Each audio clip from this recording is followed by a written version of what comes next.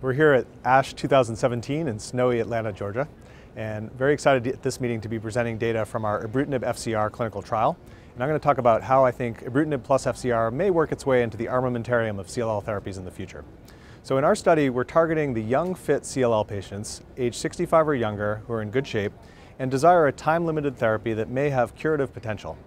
We've seen very promising long-term results from FCR alone for the low-risk CLL patients. But our study actually includes both low and high-risk CLL patients with both mutated and unmutated IGHV. And we give 6 months of the combination of ibrutinib with FCR, followed by 2 years of ibrutinib maintenance. And by using this approach, we've seen dramatic improvements in both the rates of complete remission and the rates of MRD, or minimal residual disease negativity. So we're seeing as a best rate of MRD negativity 83%, which as far as we know is actually the highest rate for any regimen ever used in CLL. And we're optimistic that for these young, fit patients who can tolerate an aggressive approach, that this will be a good option to consider in the future.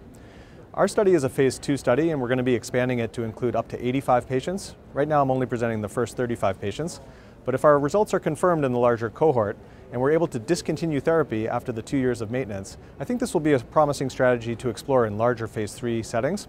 And if those studies are positive, I think that could change the standard of care for young, fit patients with CLL.